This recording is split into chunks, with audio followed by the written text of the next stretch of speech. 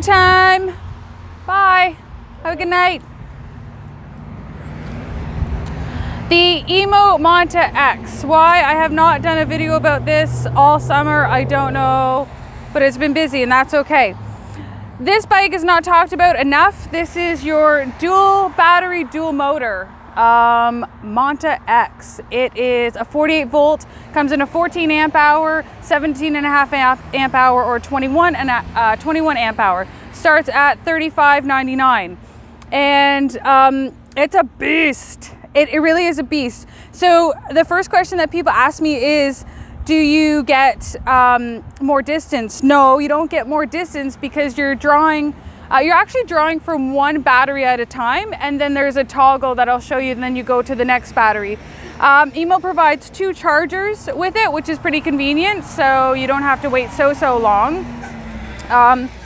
Doggy. So it comes in the white and the black.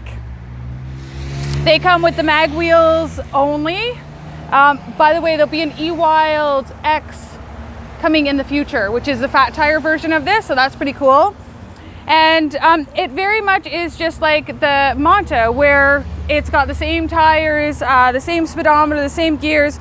You do have your hydraulic brakes, so this bike is going to stop a little slower than what you anticipate, but it's because you've got so much power. So basically with this bike, your takeoff is not jarring, but if you're not on the seat, like that seat's gonna hit you a little bit. But you don't have to be that hard with the throttle.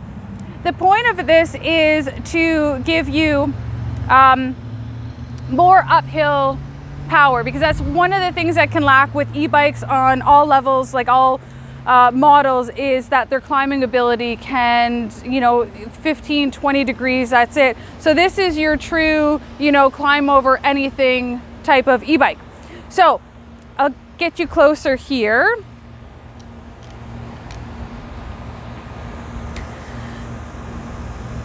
So, there's a lot of bike choices out there. There really are. And I think that this closest one to this is obviously maybe going to be your Sur-Ron.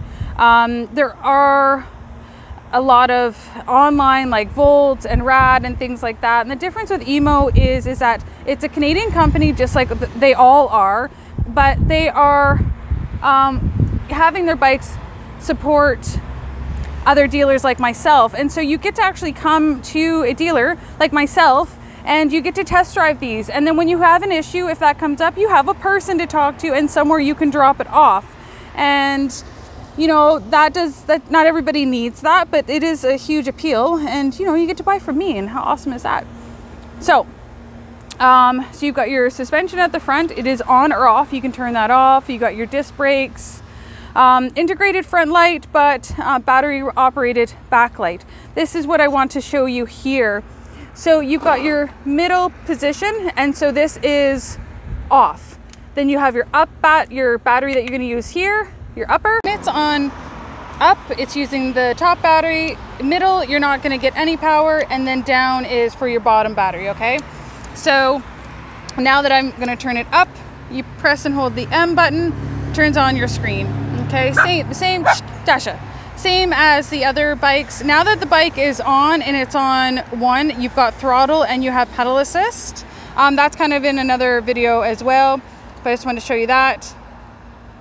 And then taking the battery in and out. This key does not turn your bike on or off, but it's absolutely essential to take your battery out. And so if you leave your battery in to charge, sure, you don't need it. But the convenience of electric bicycles is that you can take the battery out really easily, and then you can charge it on your kitchen table so you don't forget about it, because you don't want to overcharge. And so that is like a little pin that pulls that down, so it keeps people from stealing it from you.